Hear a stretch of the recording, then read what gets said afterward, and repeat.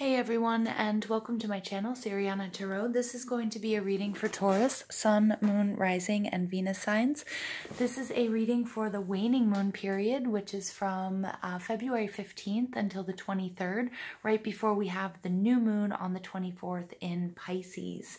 So I'm just going to ask that while I'm doing this reading, you guys go ahead and give this video a thumbs up, hit that subscribe button, comment, share, ring that notification bell. But most of all, I want to thank you guys for joining me on this journey. Now, just a little background information about this waning moon period. We've just gone through sort of that climax of the full moon, all of the anticipation, and it's a little bit of a period of deflation, a time to really pull back from the busyness of life, do some shadow work, do the internal work, take a look at what works for you, what doesn't, and what needs to be wrapped up for you. Naturally, our energy levels are a little bit lower at this time as we're preparing for this potent new moon and the new moon energy. So what I'd like, what I'd like you guys to do is don't be too hard on yourselves, but do an internal reflection at this time and just try to wrap up old projects. And also start thinking about what it is you want, what it is you need, what it is you're going to try to manifest with the new moon period. Okay, so without further ado, Taurus, let's go ahead and get into this reading. We're going to ask angels, ancestors, loved ones who have passed, and spirit guides. What messages do you have for Taurus, Sun, Moon, Rising, and Venus signs? What messages do you have for Taurus, Sun, Moon, Rising, and Venus signs? Messages for Taurus, Sun, Moon, Rising, and Venus signs. Okay, we are ready.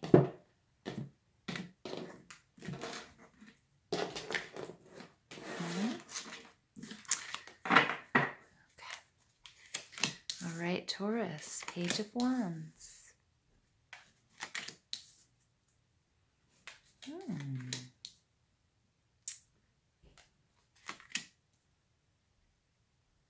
Okay, Taurus, your overall energy for this reading is the Hermit card. This is Virgo. This is more earth energy. The Hermit is all about someone who does the internal work, has maybe been isolated. It's the number 9, which is a number of, 9, we think of 9 months as the human gestation period. It can also represent, a fantastic artist who needs to sort of separate himself from the world to create his masterpiece. So however long he's been, locked up in a room or up in a tower, in a bell tower, and painting and sculpting and creating some absolutely marvelous, beautiful things. Again, I mentioned the human gestation period because it's 9 months. So there's a real sense of patience. There's a sense of growing. And oftentimes, there's all of this inner work that's done at this time. The Hermit can represent a teacher. It can represent a leader. Here we have the Hermit who's, he's laying in his coffin and he's shining the light. Someone who's been doing a lot of studying. Someone who's maybe been consulting readings and books. And I'm getting like ancient knowledge. Somebody who's been preparing themselves. And with this in the reverse, it's telling me, this is going to be the period, or right before, where it's time for you to come out of that hermit mode and show yourself or apply the knowledge and the understanding that you have gained during this period. And I'm getting more than anything, it's for this new moon that's coming up in Pisces. So Taurus, you guys are presenting yourselves as the Page of Wands, which is fire energy. Leo, Aries, Sag, you might have that in your chart, or you just might be exhibiting these qualities. And the Page of Wands is somebody who's very artistic, somebody who's very excited about his creations and about being able to express himself creatively. So I am getting, fashion designers, I'm getting musicians, I'm getting artists. It's interesting because that's what I was channeling and feeling from this Hermit card, when an artist really, oftentimes artists stay up late until the wee hours of the morning, or they're writing or they're painting. And I really get that you're in this vibe right now. You're getting that creative flow. And the fire signs are all about creativity. Sometimes they get a bad rap for being impulsive, for coming in and out whenever they want, not planning enough. But here I'm really seeing somebody who is very happily creating something and using their inner creativity and their gifts with writing, music, art, whatever it might be, and they're getting ready to show them to the world, and they're going to make that a big part of this new moon cycle that's coming up. Now, what's holding you back or what might be blocking you here is the Star card. This is Aquarius energy. Now, it could be another person, but more than anything, this in reverse is telling me, Taurus, that there is some sort of healing and there is some sort of rejuvenation and rest that you need. So you might not be getting enough rest. Now, obviously, I'm not a psychologist, so I'm not making any, I don't have any medical background, and please don't take this the wrong way, but when we're channeling, whether you're channeling intuitive gifts or your creative energy, oftentimes it's like it can be described as a manic state, and I feel like some of you might be working yourselves up into exhaustion, and the Star card is telling me, okay, so this is, you need to rest, you need to rejuvenate your energy, and there's definitely something here that needs to be healed. Also, if you've encountered any sort of block in that energy, in your energy in general, in your creative expressions, then it's time to really quiet yourself, find, rest, and try to listen. Okay, try to listen to your body, listen to spirit, your angels, your spirit guides, and your higher self, because this star represents your own inner guidance and what it is that you need, okay, in order to move past any blocks or whatever it is that's holding you back.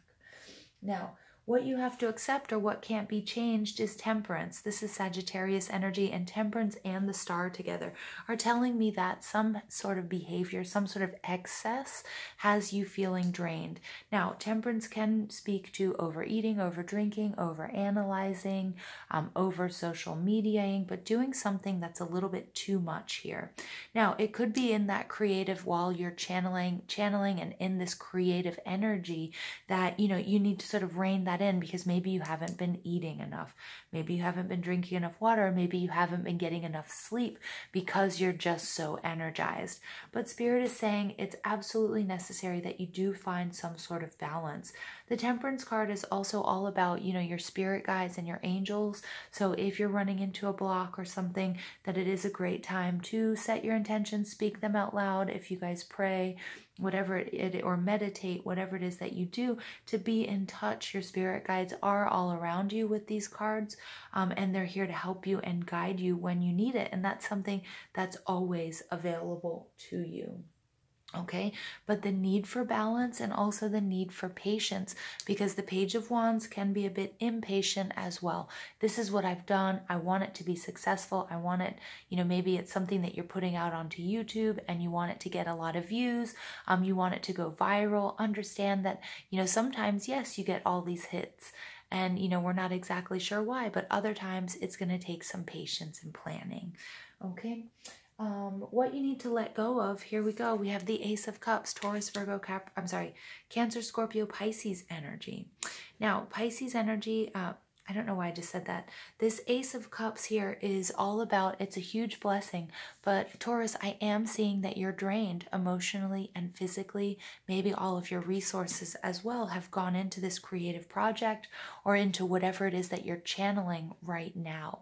Okay, and now some of you may have just wanted to get away from it all, and you tapped into your savings to do that. Some of you might have taken a trip, or some of you just might be sort of hiding out and calling out of work and that sort of thing. And Spirit saying, okay, it's time to let go of that. You really need to start channeling your energy back into yourself so that you can rejuvenate yourself, so you can heal yourself.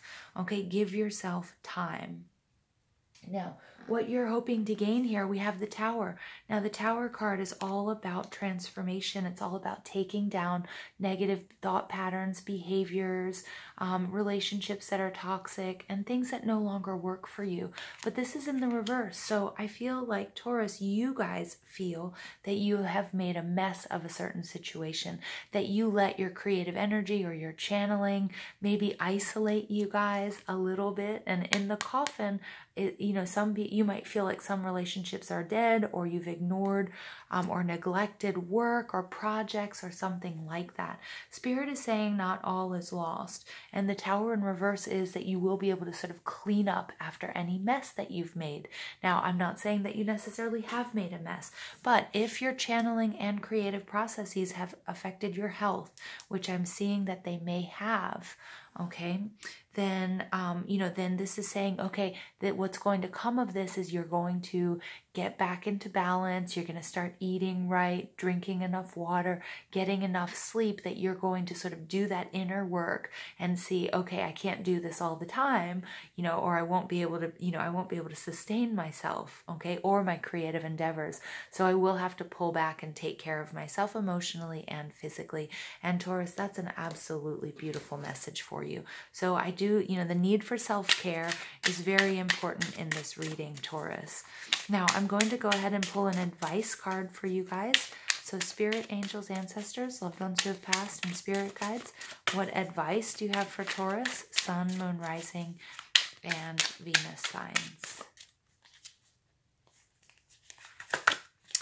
All right, here you have sensuality. Express your sensuality. What I love about this, you guys, is I'm really seeing here, I'm seeing this temperance card. The temperance card is almost always accompanied by a rainbow, which she doesn't have here. Okay, but this is all about expressing yourself, and I think you have. I think whatever you've been working on has been an expression of your sensuality.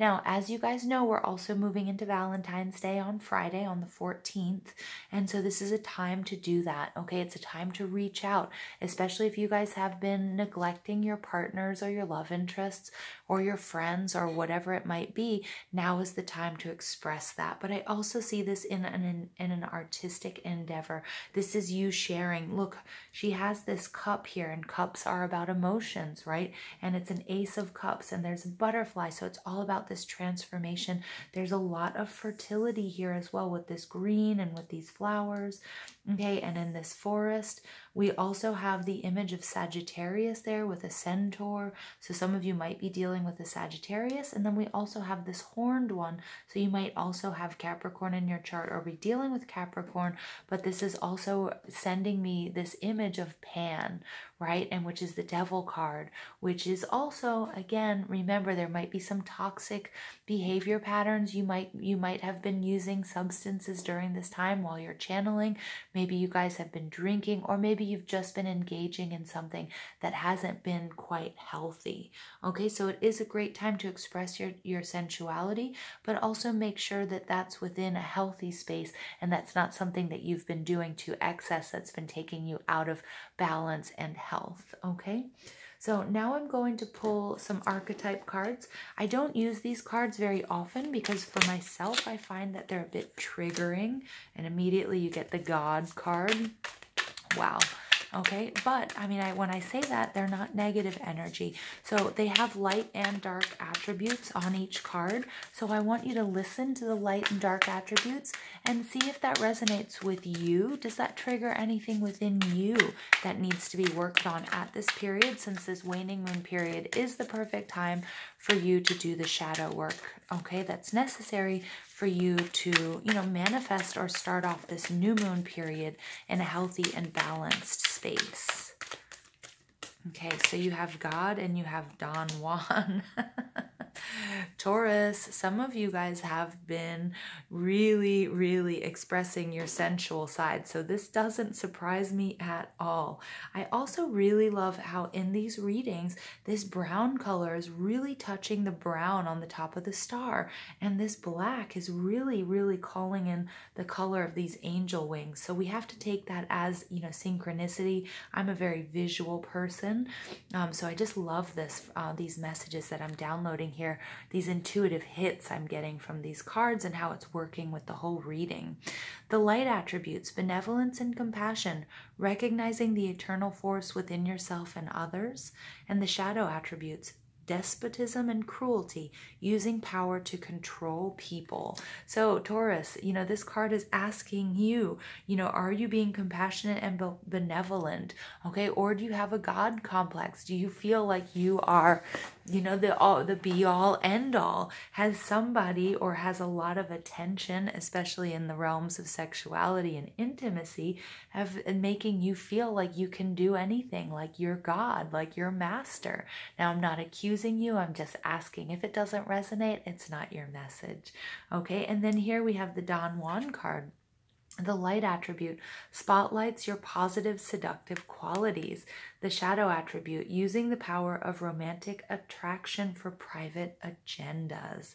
All right, so again, with this sensuality card here, there is a real need to find some balance. Some of you might be trying to heal a void through intimacy or through, different sexual partners, and that's something that you have to look into.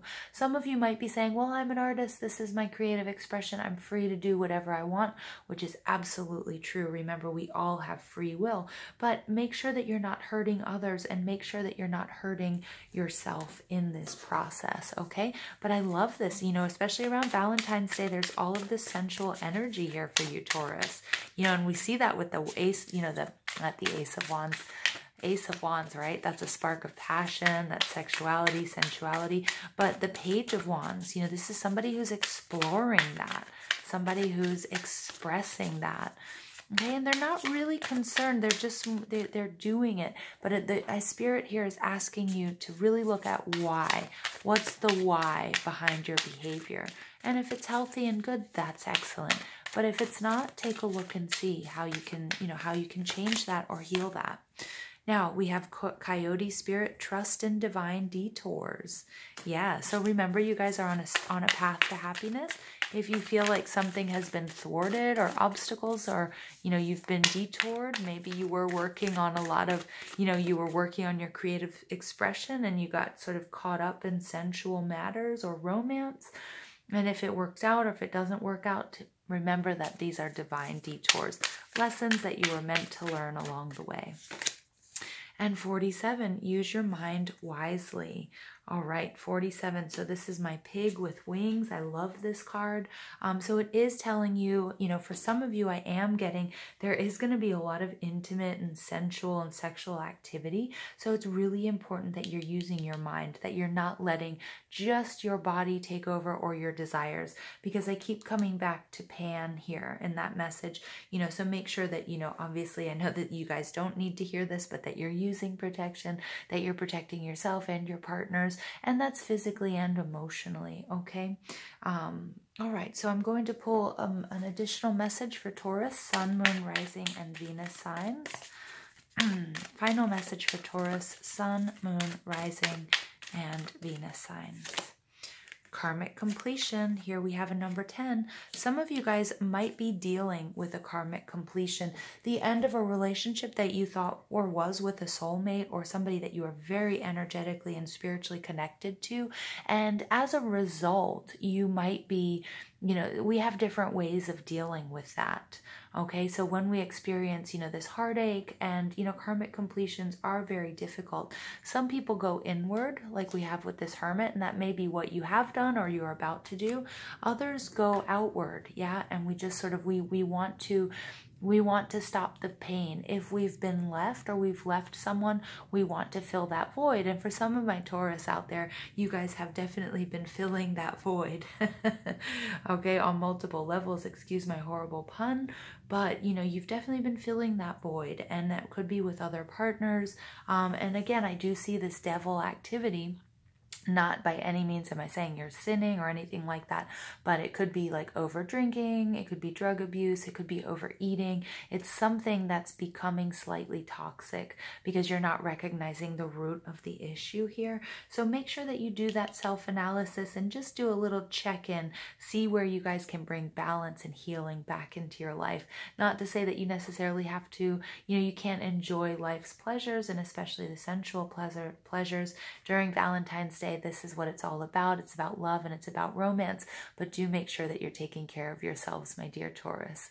All right, so I'm going to leave it there for you. I hope you enjoyed this message. Please don't forget to give this video a thumbs up, hit that subscribe button, comment, share, ring that notification bell. But most of all, I want to thank you guys for listening. I love you, and I hope you have an absolutely beautiful day.